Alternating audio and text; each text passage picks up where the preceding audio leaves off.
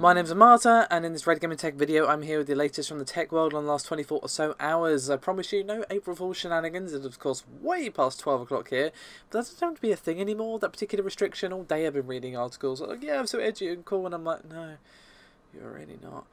Anywho, what have I got for you today? Well, we're going to kick things off with a rather lengthy video regarding Razer and their financials.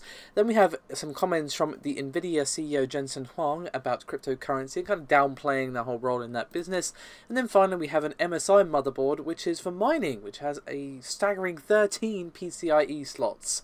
But as I said, let's begin things with Razer. Now, I do have a couple of details on their IPO situation, but let's begin things with their earnings. That's the most interesting part, I would say. So year-on-year revenue grew a impressive 32.1% to $517.9 million US. The gross margin also grew just underneath that from 27.9% to 29.2%.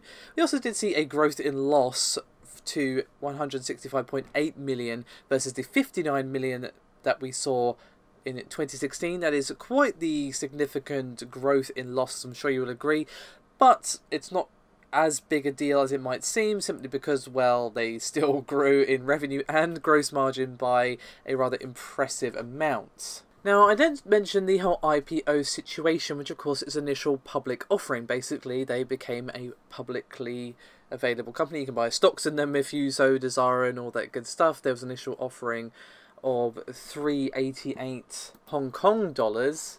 And it eventually reached a peak of 549, does now stand around 286, but basically Razer have said that the money being raised by the IPO is going to be basically put into increasing various things. We're going to see a 25% to develop new verticals in gaming and digital entertainment, including mobile.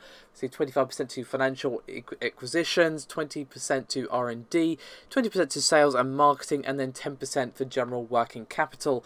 So they're basically going to put this money to good use to obviously expand their company and expand what they have to offer us. And the reason this is relevant to their revenue is one of the main reasons for this loss might actually be part of the non-cash share-based compensation and listing expenses for the IPO, and obviously we're getting various other non-operating factors and that sort of thing.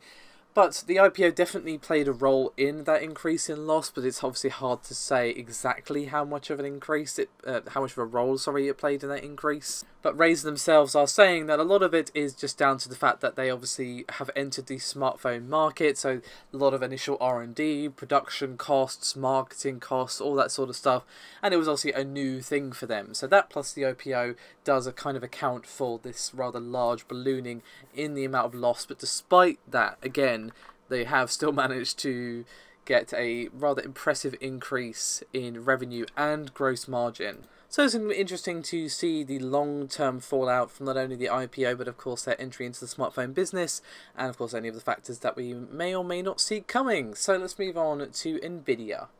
Now this is kind of timely, as of course AMD just the other day were kind of downplaying the impact that the, shall we say, expected burst of the whole cryptocurrency bubble it would have on their company, and now we have Jensen Huang basically distancing himself and of course Nvidia from the Bitcoin market. And he said, quote, "We're not involved in Bitcoin at all. Bitcoin mining is done largely by ASICs today. What uses our GPU is Ethereum. Ethereum Ether was designed as an algorithm to ensure that no singular entity or a few entities has the power to control the Ether. It was designed so the algorithm requires the type of computing capabilities, the type of processing capabilities that are made possible by the use of GPUs in a distributed system. The reason why the GPU is so popular with Ethereum is because the GPU is the single largest distributed supercomputer in the world. It is the only supercomputer that is literally in everyone's hands. As a result, no single entity can control currency."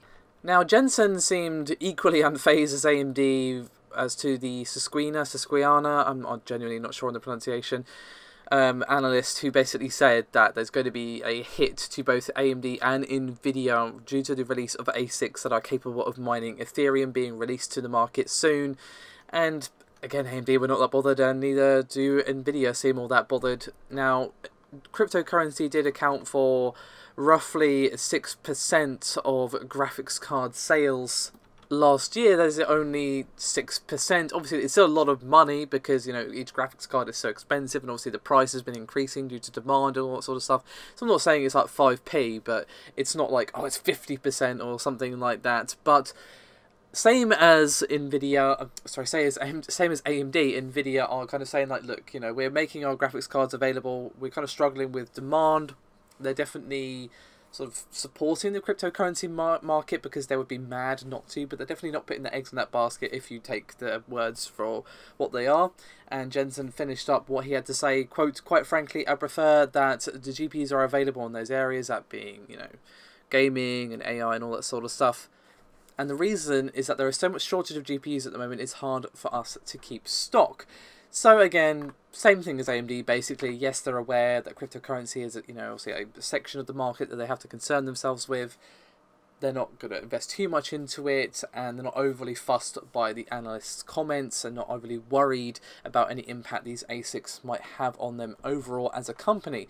Now, of course, we can only wait and see as to what actually happens when these Ethereum ASICs actually release. It could be that AMD and Nvidia are right. It could actually be great for them as people start buying them instead of actual gaming graphics cards, and we can finally see the price decrease, or we might not see a change at all.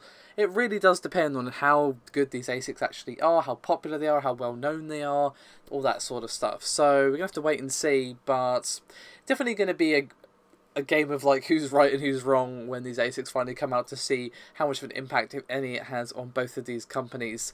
So let's go to our final item of today, which is related to mining with MSI. Slightly off topic rant there, but still.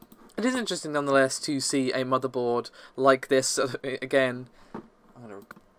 So speaking of mining, we have a rather crazy motherboard made by MSI that is definitely targeting that demographic. It's pretty clear that it's wearing its mining influence on its sleeve, as it were. Now, this is a Coffee Lake motherboard, as most miners do tend to use Pentium and Celerons.